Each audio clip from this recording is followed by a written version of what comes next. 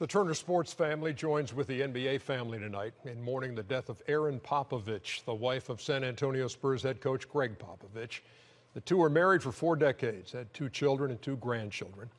Among those reacting to the news was LeBron James. Before Allie LaForce conducted her post-game interview with LeBron tonight, she had told him about the passing of Erin Popovich and asked if he wanted to comment. He said he would, and his words were heartfelt.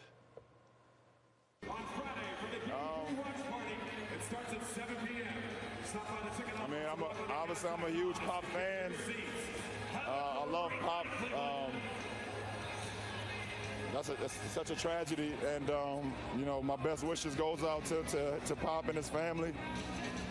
I know that's devastating news, and holy, it's just a lot. I mean, the NBA family, we all stick together. I know we compete every night, but something like this happens, it puts everything in perspective. So. You know, I send my well wishes and my prayers up to the heavens above. I know the man above never makes a mistake, even when you sometimes have to ask why. But that's just terrible news. And best of luck to Pop, man, and everybody in San Antonio, the whole Spurs family.